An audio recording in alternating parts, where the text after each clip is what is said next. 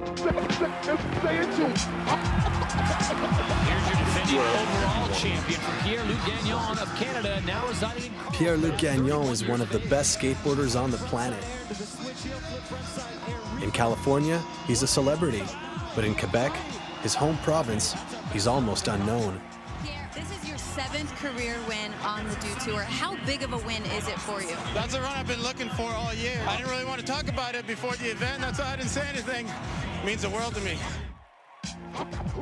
Pourquoi que les médias canadiens, québécois surtout, ne le couvrent pas? Il faudrait leur demander à eux autres, parce que c'est pas olympique. Mais fuck, il n'y a pas rien que les olympiques. Pierre-Luc Gagnon que l'on voit ici, encore une fois, je le répète, l'athlète le plus méconnu au Québec. Le média à Montréal, je trouve qu'ils sont vraiment un peu disconnectés, puis un peu arriérés, où est-ce que ça parle de hockey au mois d'août. Je reviens pas souvent au Québec parce que j'ai rien à faire au Québec, puis il y a personne qui s'intéresse à qu'est-ce que je fais au Québec. PLG, a very deserving champion.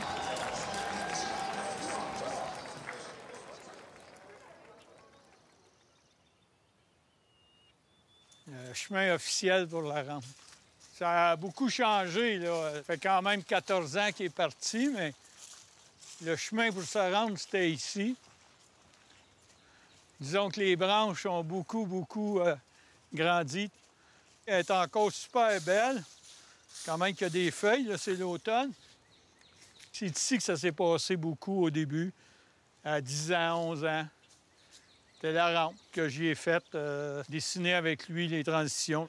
Je sais pas comment il y en a, mais c'est pas de visser les vis, c'est de fraiser les tôles pour que la vis elle soit plate. Ça, c'est de l'ouvrage. Faut que tu aimes ton gars, faut que tu veuilles y faire plaisir. T'en as passé des heures assis à la table de pique-nique à la regarder. La table de pique-nique était là, j'étais assis.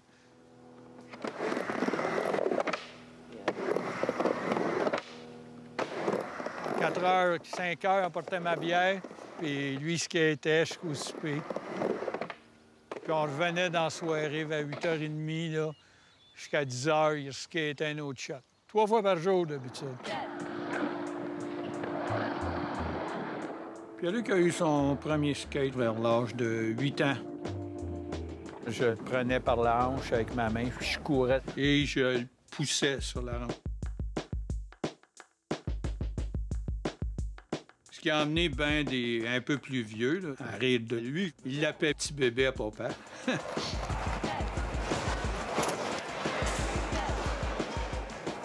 Moi, quand j'étais jeune, le skate, c'était vraiment ma priorité, tu sais.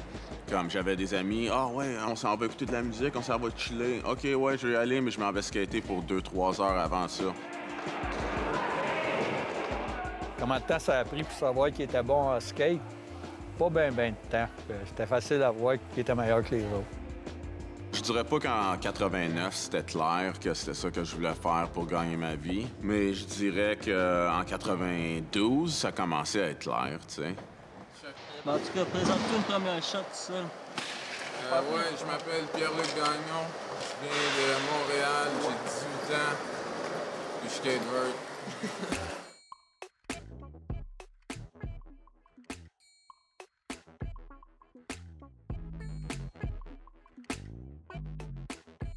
Tout de suite, la première année, il a gagné plus cher que moi comme prof de gym. Fait que le cégep, il a pris le bord pour 1 an. Puis la deuxième année, il avait gagné plus cher que moi et ma femme réunie.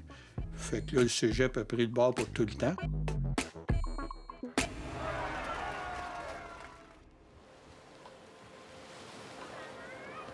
En 2000, il est parti pour la Californie pour 6 mois. Il n'est pas encore revenu. J'ai fini 2e au X Games au mois d'août de l'an 2000. Puis à ce point-là, je me suis dit, ouais, ça, je viens d'avoir 20 ans. Si je veux devenir un des meilleurs skaters au monde, il faut que je sois à San Diego, en Californie, à skater avec Bucky, Bob Burnquist, Tony Hawk, puis Danny Way. When I first saw Pierre-Luc skate, it was obvious that he had something special. Tony Hawk is a living legend, one of the pioneers of the vertical ramp and one of the most decorated skaters of all time. His foundation built skate parks all over the U.S. They're either contest skaters or they're video skaters. I feel like PLG was one of the first to blend those two into vert, because he can bust out stuff on video that is one of a kind. You know, stuff that no one else could possibly do. And stuff you're not going to do in a competition because it's just too fucking hard. Maybe he's got an edge that we don't have from where we've been raised. Danny Way revolutionized the art of skateboarding. He created the mega ramp, which in 2005 allowed him to perform one of his most epic stunts, jumping over the Great Wall of China. I was raised in San Diego in Southern California, in the mecca for skateboarding. So I'm a little jaded by what I've seen growing up here. Maybe there's just a different level of appetite that comes from being further away from it. A little bit more hunger it takes to get there. Skateboarding is such an art form, I don't like to think of people as rivals necessarily. I think that they're fierce competitors, and Pierre is one of the fiercest competitors I've ever seen. Up there with Bucky, up there with Shaun White. Once he gets a focus, it's almost impossible to break him out of it. And if he's under pressure, he's gonna perform better. Pierre's style's like so unbelievably technical. Elliott Sloan is one of the best vertical ramp skaters on the circuit, a solid rival for Pierre-Luc Gagnon. You know, there's only a handful of guys that have really been able to get to that level of like technicality and board control is really just like mind-blowing. Nollie heel flip, Indy 360. He's the only guy who can do that trick, and to do it in a run after that many tricks is so impressive. That's why he gets the huge scores. There's no question that Pierre has become a legend in vertical skateboarding. Pierre-Luc Gagnon goes clutch in his third.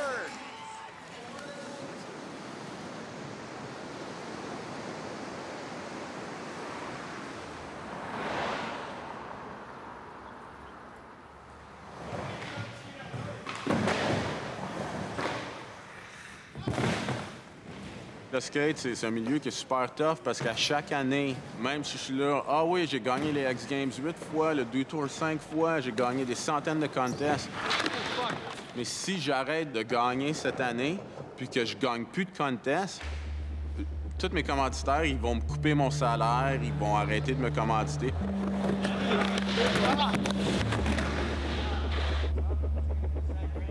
Fait qu'à chaque année, c'est comme si je recommence à zéro, puis il faut que je reprouve qu'est-ce que j'ai déjà fait, puis que je continue à faire ça année après année après année. A hip injury has been slowing PLG's progress for the past few months. He's meeting with health specialists, but no one can find the source of the problem, which could have consequences for his career.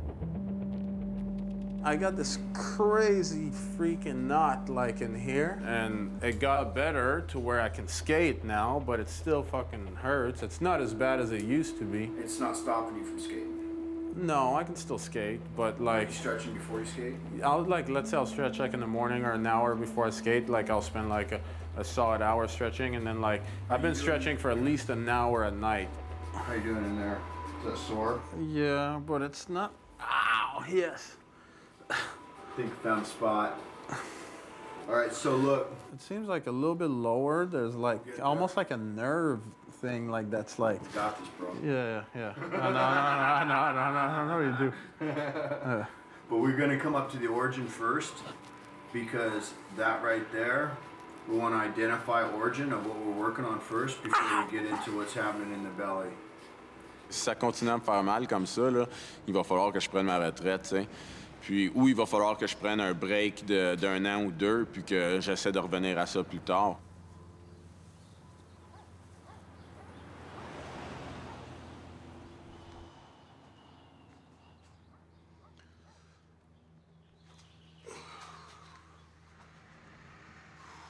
J'ai un enfant qui s'en vient, puis si je suis plus capable de faire du skate comme je fais depuis les 10 dernières années, puis là que l'enfant arrive à ce moment-là, tu sais, c'est vraiment pas un bon timing.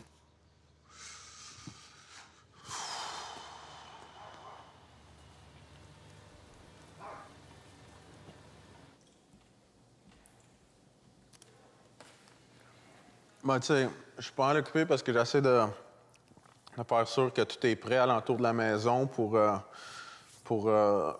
Léo. Je suis pas habitué de dire son nom en français. Mais ça, on essayait de trouver un nom qui allait être qu'on pouvait prononcer en français puis en anglais.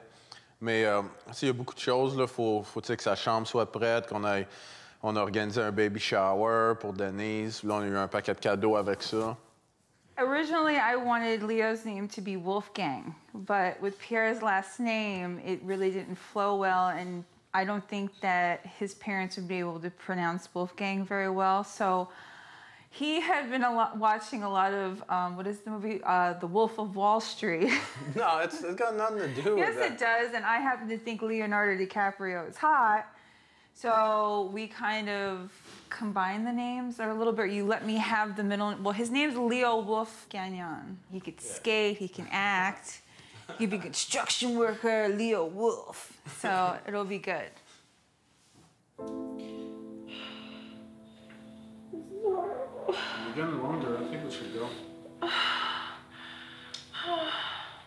The doctor hasn't called me back yet, and I can still talk to you. She said when I can't talk to you anymore. Yeah, how long is this fucking doctor gonna take to call back? It's been like literally like 20 minutes.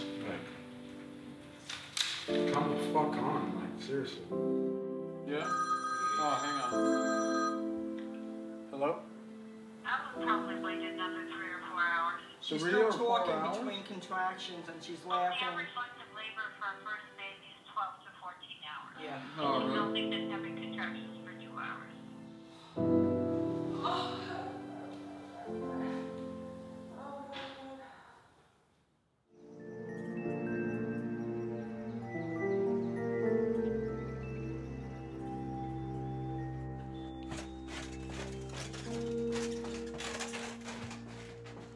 OK, la première.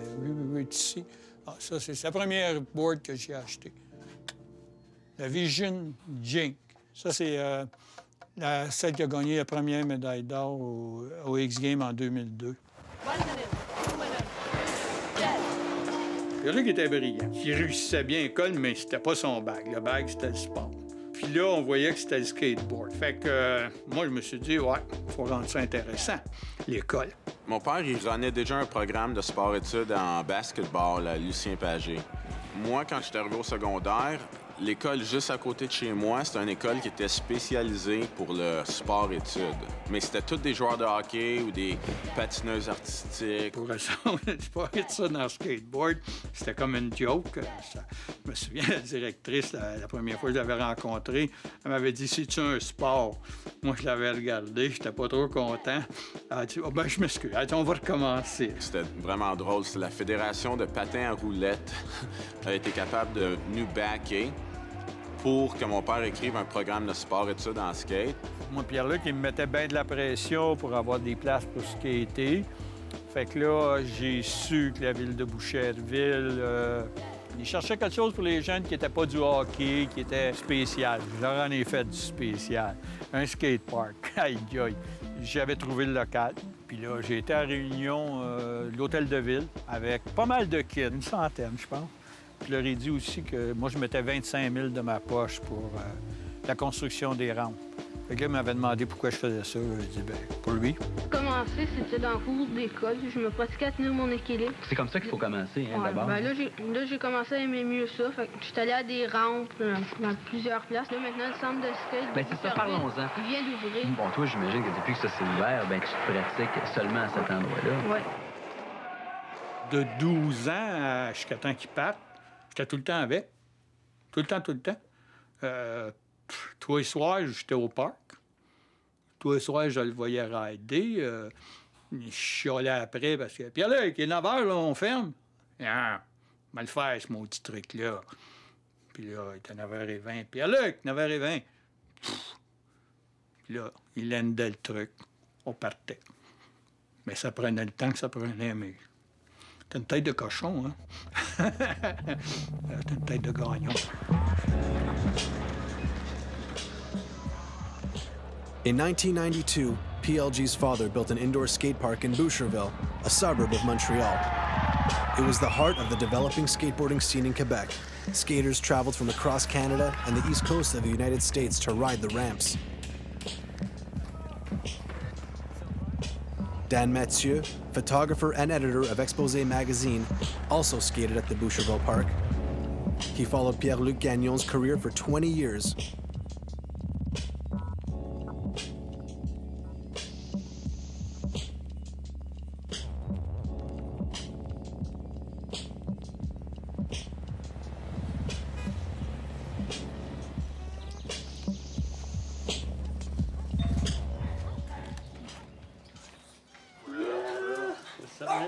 Fuck. Ça va bien? Ça va, toi? Ouais, toi? What's up, big girl? What's up? Nice. Ah ouais, ça, il y en a deux. Ouais, Léo. T'es-tu gêné? T'as pas à être gêné?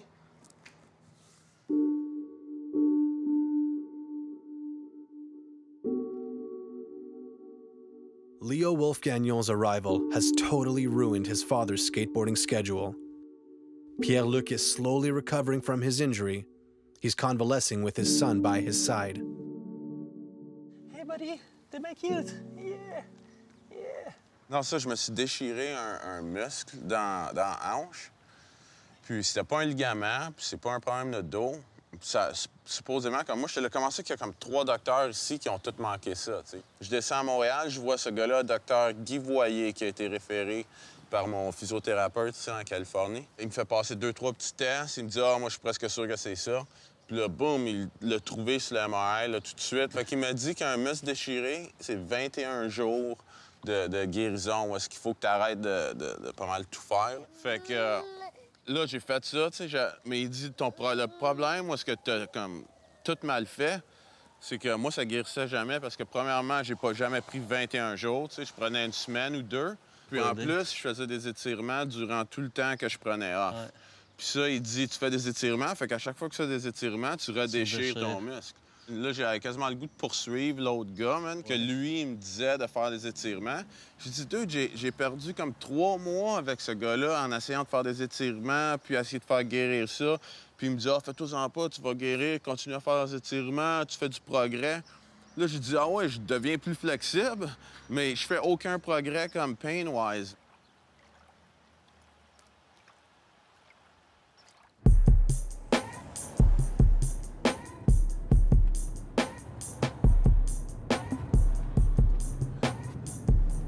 Là, on est en route vers la rampe à Tony Hawk. Il y a une rampe privée à l'intérieur, ici à Vista, qui est à peu près à 15 minutes de chez moi. Puis je dois skater là au moins 3-4 fois par semaine. Pas mal tout le monde de la scène de rampe habite aux alentours de Encinitas, Carlsbad ou Vista. C'est pas mal ici où est-ce que tout a commencé, tu sais. Bones Brigades, tu sais, Tony Hawk, Lance, Steve Caballero. Tous les meilleurs au monde, ils sont ici depuis longtemps. Fait que, tu sais, si tu viens de quelque part d'autre, comme l'Europe ou le Canada, c'est naturel de vouloir venir ici pour skater avec tous ces gars-là pour devenir aussi bon qu'eux, tu sais. California is a skateboarding mecca. This is where modern skateboarding history started. During a heat wave in 1975, authorities forced homeowners to drain their pools. The surfing community used these free ramps to ride their skateboards. A new skating group, the world-renowned Z-Boys, started a whole new skateboarding style, inspired by surfing. Skateboarding became a legitimate sport. A few years later, those empty pools were replaced by vertical ramps.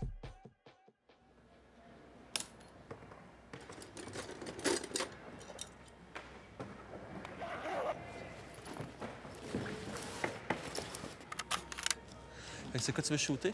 Je sais pas, j'aimerais ça commencer, ouais, cool, j'aimerais ça commencer avec une silhouette, genre avec le mur nice. que tu ouais, ça, je pourrais essayer de...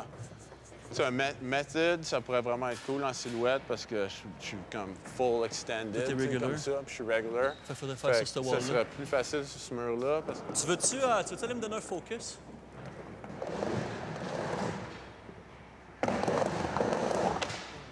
Oh, fuck! Damn.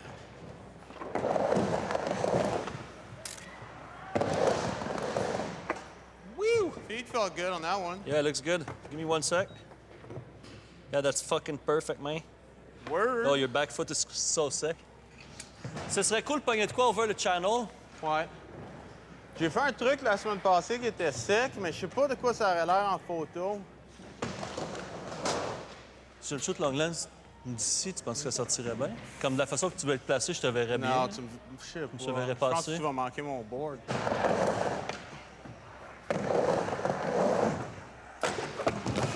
Fuck, that's it. Damn it!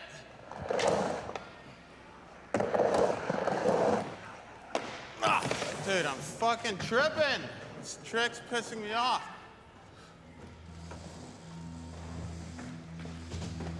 It's harder than I thought. Je viens juste de recommencer à skater, ça fait à peu près un mois.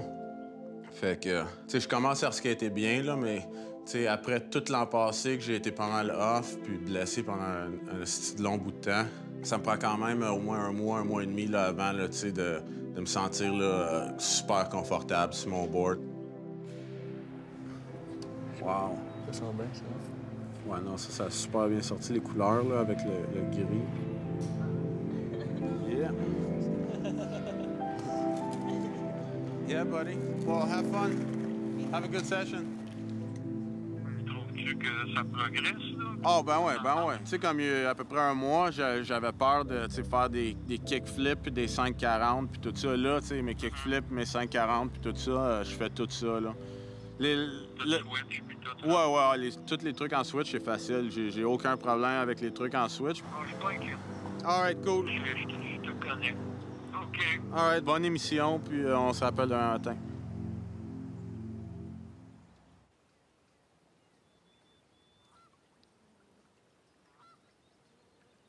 Tiens, as-tu vu cette photo-là?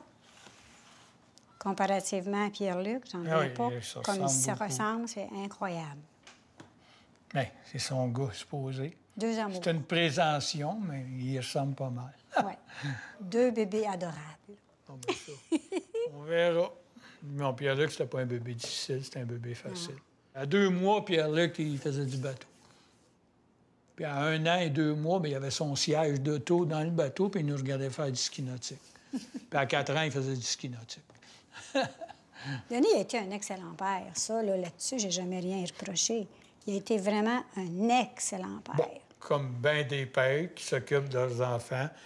Tu sais, le parc, ça marchait. Là, tu sais, j'arrivais de l'école en courant parce que j'étais responsable d'un programme de sport-études. Tu arrives à la maison le soir à 6 heures d'avoir coaché. Puis le souper est là, tu manges, puis des fois, je pognais une assiette, j'emmenais ça à Pierre-Luc au skatepark, il mangeait sur le comptoir.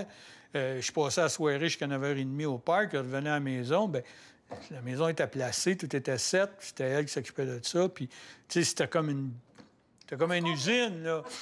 On venait au job, tout le monde fait sa job, puis c'est ça, tu fais ta job, je fais ma job, puis...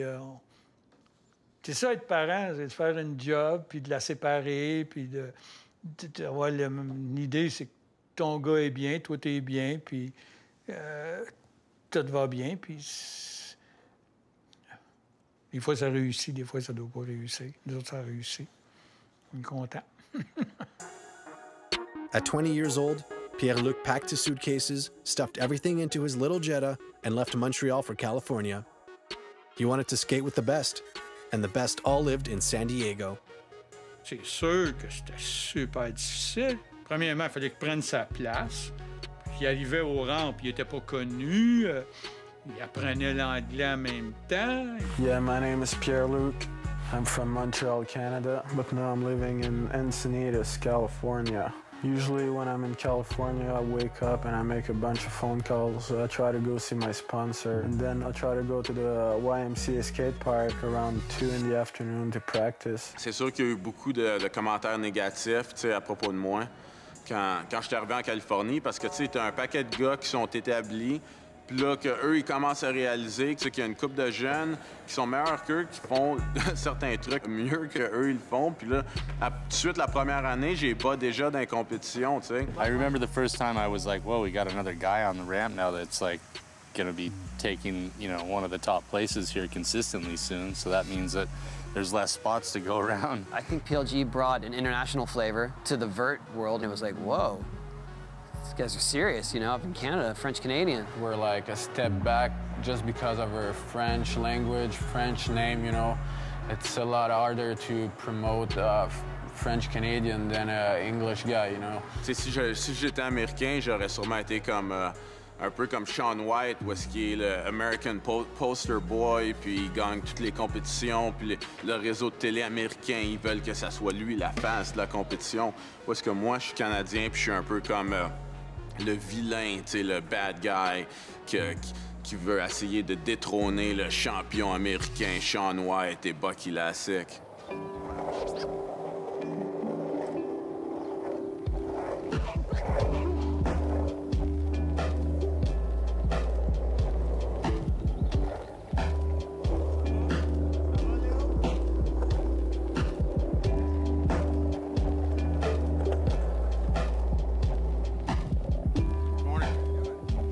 Taking him on a little ride Sunday morning.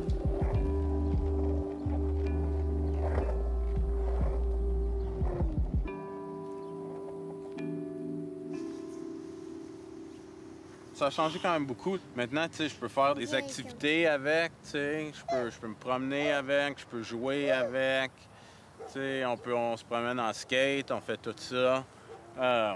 Tu sais, quand ils étaient naissants, tu sais, ils font pas grand-chose, ils peuvent pas marcher, ils sont comme pas là, comme à 100 tu sais.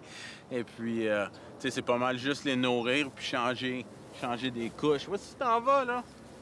Où est-ce que tu t'en vas, Léo? Viens ici, là. C'est dangereux, là, la grosse rue passante, là, c'est dangereux. Tiens, viens, on retourne ici. Je fais du skate depuis que je suis tout petit, puis j'ai tellement d'années, ça fait tellement d'années que je fais de la compétition comme ça, que c'est peut-être bien que j'ai pris un peu de temps off, tu sais, pour laisser mon corps comme récupérer, puis quand lui, tu sais, passer du temps avec lui. Cette blessure-là, ça m'a vraiment aidé parce que, tu sais, comme on m'a enlevé qu'est-ce que j'avais pendant un an de temps, puis là, j'ai eu vraiment de la difficulté l'an passé. Fait que ça m'a vraiment aidé à regagner de la motivation par vouloir faire des compétitions encore, puis redevenir, tu sais, on top. PLG? Yep. Do some transverse overhead catches too, Pierre. Try to grab one-handed. That's right. Hammer that shit. Who gives a fuck? Let's roll. PLG's convalescence is over. It's time for him to focus on training for one of the most important competitions on the circuit, the DO Tour in Los Angeles.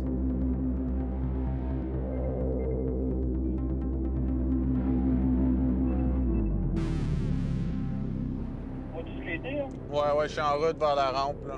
T'as pas mal de part, ta jambe, mais ça... Non, ça va bien, je fais mes étirements pis tout. OK, bonne session. OK, c'est cool. Des bonnes runs, là. Le petit run m'en a envoyé une ou deux. Pour regarder ça. All right. On est ici chez Elliott Sloan, c'est un de mes bons amis. Yo! What's up? Chillin'.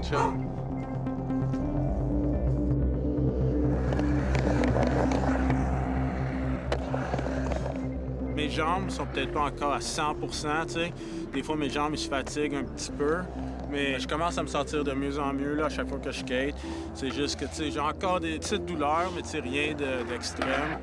Tu sais, je trouve que, en ce moment, j'essaie de skater à chaque jour, puis vraiment reprendre tous les trucs que je faisais avant, améliorer certaines choses. Puis moi, tu sais, la façon que j'ai été capable de me démarquer, c'est, tu sais, de pas suivre tout ce que les autres gars faisaient, parce que je vais faire quelque chose d'unique, que quand le monde me voit skater, ils sont pas habitués de voir ça, tu sais.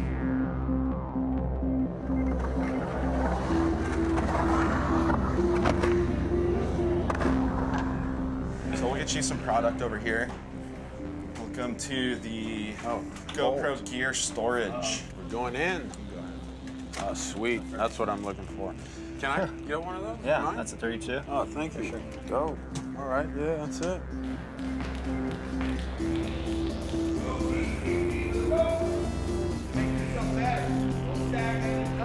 Go!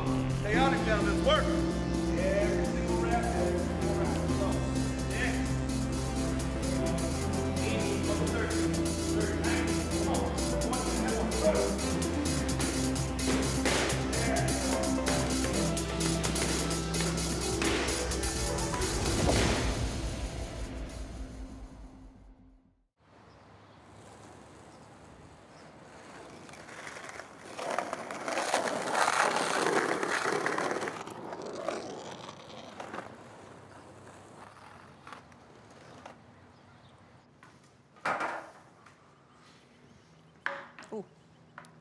So you're just going to set a board up for competing? Yep.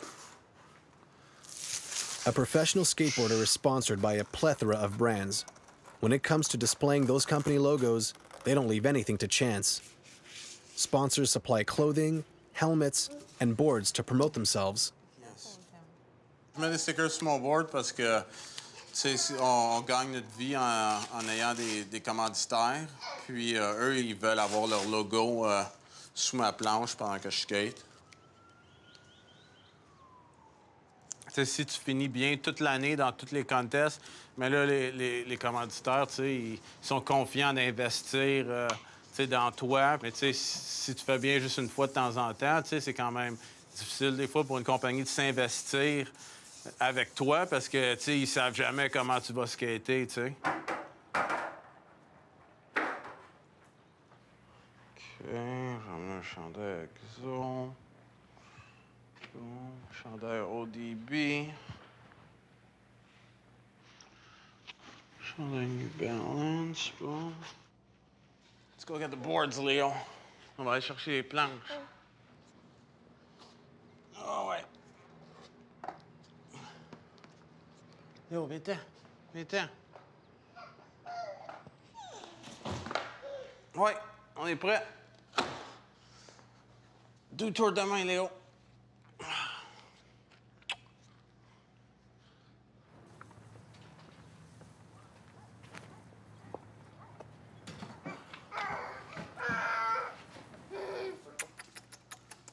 Come on, Pierre. Love you, Leo. I'll miss you. I'll see you in 2 days.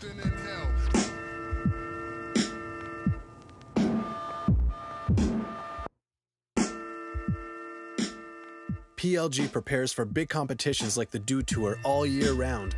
First prize is $20,000. A decent amount, but nothing compared to what he can earn from his sponsors, multinationals who want to show off their colors.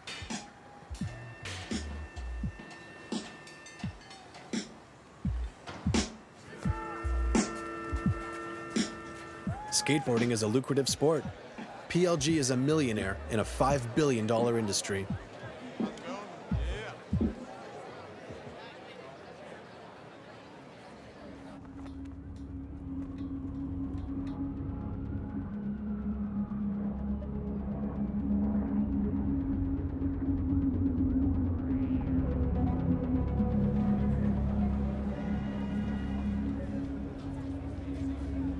The Dew Tour takes place in the heart of Los Angeles and is broadcast around the world.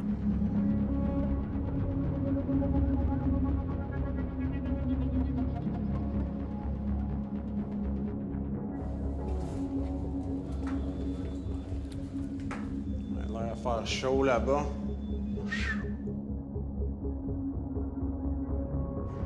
What up? How you guys doing? Just got here. Yeah. See you guys are good. Thank you, thank you. Yeah. What up? How's it going? What up? How you doing? Good to see you. Thank you.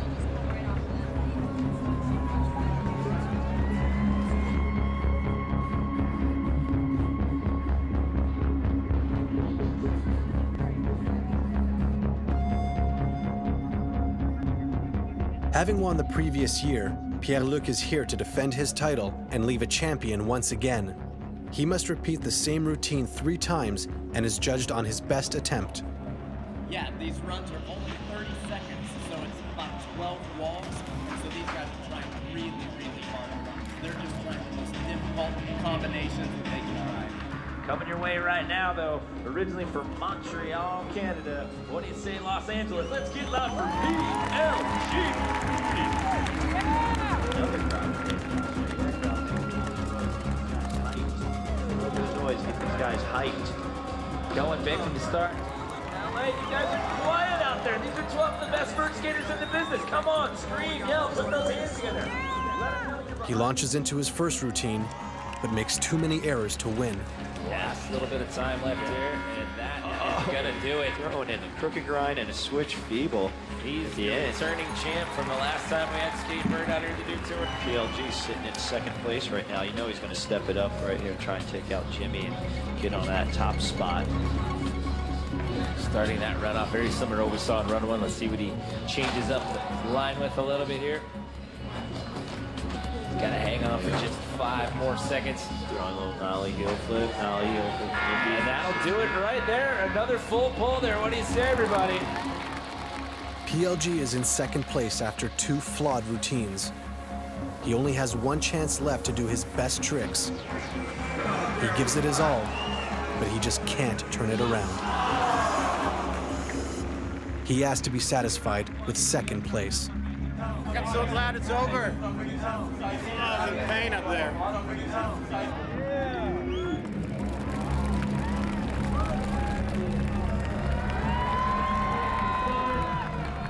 Let's get loud and proud for Jimmy Brooklyn!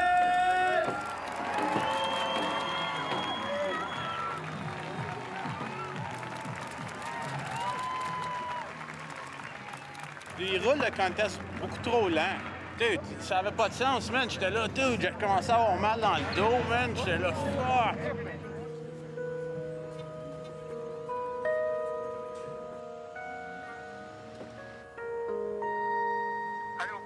Ouais. Oh, ouais, je suis content du contest hier, mais ça me fait chier un peu que la rampe était super grippy comme ça, parce que moi, je trouve que c'est ça qui m'a comme un peu empêché de faire mon grapefruit. Puis ça, c'est le truc que, tu sais, je l'ai tellement facilement à la maison, là, je l'aime ce truc-là, tu sais, c'est mon truc, là, tu sais, je fais ça les yeux fermés. Puis là, il a fallu que je l'enlève de ma run à cause que c'était super sketchy sur la rampe qui était grippy.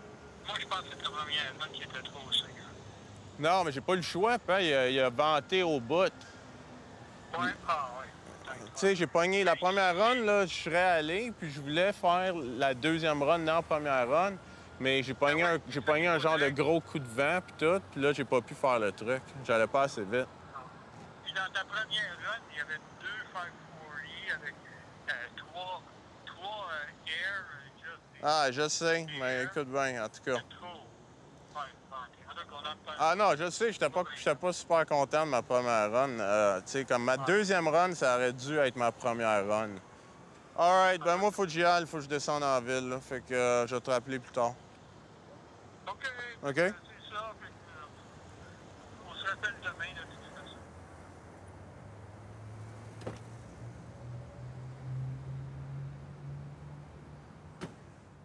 Moi, Pierre-Luc, je pense que j'ai teinté son chum, puis j'espère que je suis son chum.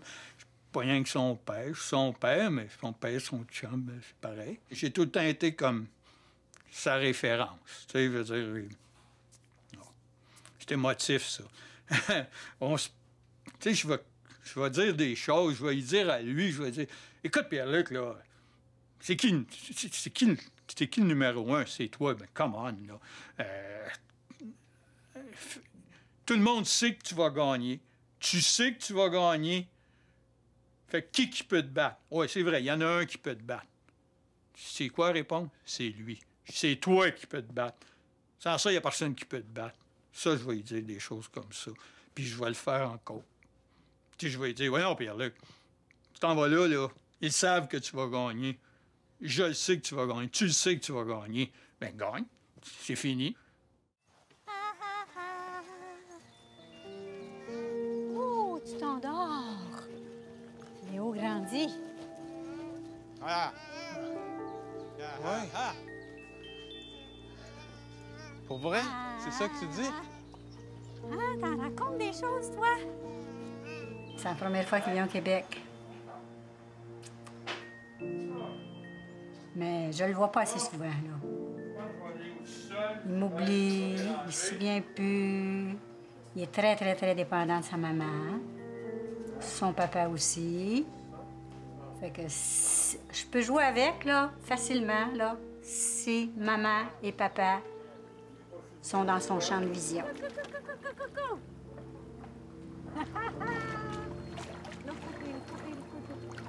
He looks like he's going off to sea. Si à un moment donné, ils disparaissent, oups, là, qu'ils se rendent compte que maman et papa ne sont plus là, là. Il ne veut plus jouer avec moi.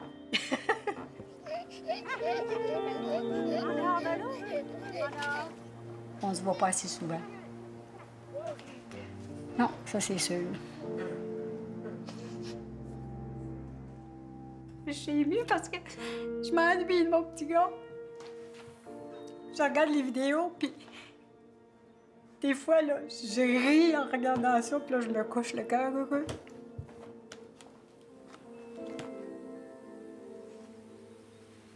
C'est pas mal en train de tomber en pièces, ça, ici. Ça serait cool d'avoir quelque chose à skater ici, tu sais, pour quand je reviens faire un tour, parce qu'en ce moment, il n'y a absolument rien, puis ce rampe-là, honnêtement, c'est pas mal une perte de temps, là. Si tu avais 41, 42 ans, tu n'étais plus sur le tour, tu venais passer 6 semaines l'été, on avait un bateau, tu fais du bateau, puis là, tu railles, je dirais, bon, là, ça va à peine, mais tu viens, tu passes 8 jours, tu arrives en coup de fusil, tu es fatigué, tu sors d'un contest, il faut que tu te reposes. Moi, là, aller mettre ça là, à date, je suis pas hot. Pour moi, ici, vraiment, honnêtement, là, je suis pas en retraite encore, puis c'est un peu trop slow-paced pour mon mode de vie, tu sais. C'est bien correct. Non, je sais que c'est correct, mais c'est pour ça que j'essaie qu'il y ait tu viens passer 5-6 jours, 7 jours en famille, puis après, tu tentes tout. Ouais. Cool. Ah, Léo, il a l'air à l'aimer en rampe, par exemple. Un balai. Lui, il aime le balai. Come on, Léo. Je suis super heureux de ce que j'ai accompli dans les dernières années, surtout en considérant que j'ai eu une couple de blessures, puis à chaque fois que je me suis blessé, j'ai été capable de revenir puis faire aussi bien, si c'était pas mieux, que qu'est-ce que je faisais avant. J'ai été capable d'accomplir plus que j'ai jamais vraiment imaginé être capable d'accomplir. En skatant une rampe ici. Non, mais tu sais, c'est comme... Tu sais, ça fait longtemps que je fais du skate, t'sais. Comme... Deux...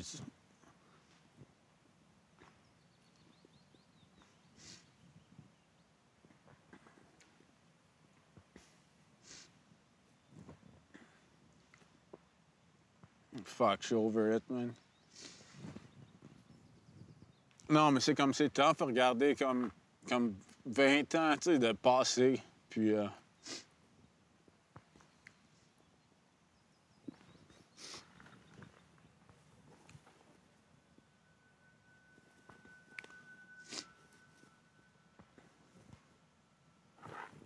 Dude, attends un peu, là. Je suis même pas capable de parler.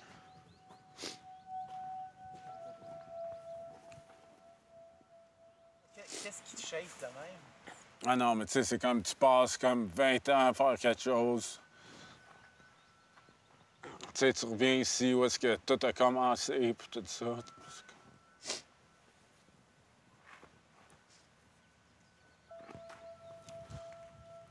Oh, fuck, man.